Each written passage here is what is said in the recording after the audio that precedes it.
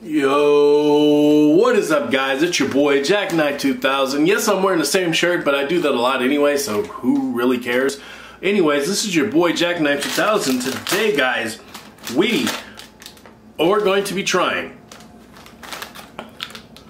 these bad boys, Cheetos Flaming Hot Pepper Puffs. They're supposed to be the hottest ever, and you know I'm into trying hot stuff to see if I can take it.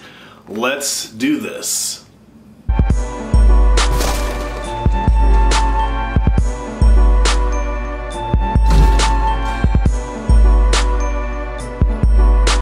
Guys, here we go. We got the Cheetos Flaming Hot Pepper Puffs. Now I don't believe that they're gonna make something as hot as a habanero or something as hot as a, you know, something like the end hot sauce that I had that nearly killed my stomach, or ghost pepper or anything like that.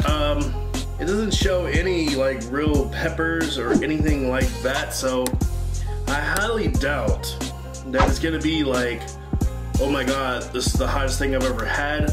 But then again, I don't know. We're gonna try this bad boy. First thing, let's go ahead and pop this open and get a first smell. Here we go. Okay. Smells hot. It definitely smells hot. You can smell the hotness. Alright guys, let's go ahead and take it out and let me show you what this bad boy looks like. There's the nugget right there.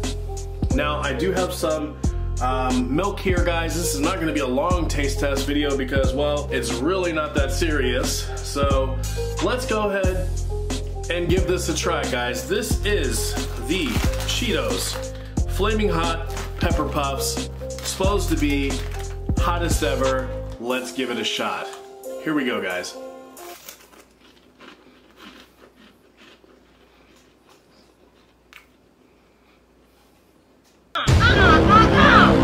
Wait a minute, hold up! Alright guys, I've had about I had about 3 of these bad boys. Now, if you're not into hot stuff, it may give you a little bit of run for your money. However, for me, it's not that serious. It's not that bad, guys.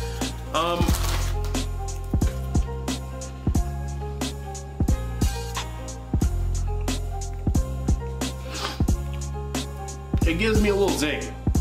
For normal people, yes.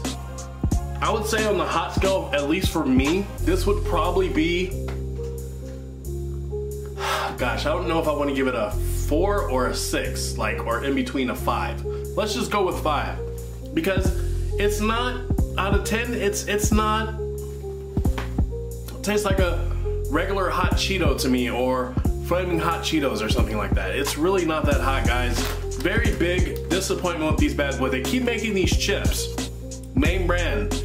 The name brands keep making these chips, and they're not hot like that. Like, okay, I'm letting it settle in, and it's there. It's there. You get a little zing. You get a little zing, but it's not overwhelming. It's not to the point where it's just like, oh, this is like the hot sauce or a ghost pepper that burns the freak out of my mouth. And I'm drinking this because it's very salty. 400 calories per pack. And let me show you how much is in here. That's all that's in here, guys. It's nothing. This is literally nothing. Like, this is my hand. And you can see I got big hands, but still. Look how big my hand is. I could crush this. It's nothing. 400 calories. Not good. But anyways, guys, I'm gonna leave you guys with that. I'd have to give it a 5. It's okay. It's not overwhelming. For people who don't eat hot stuff all the time, it may be something that will be like, oh my god, I can't have too many of those, whatever. But for me, not so much. But anyways, guys, this has been your boy Jackknife 2000. I will see you guys on the next video. Let me know down in the comments if you guys have had anything hot like that before, or if you guys have had these bad boys, and let me know what you think down below. I'll see you guys on the next video. Peace, love, and as always, the reflowers grease. Into the next one. Peace.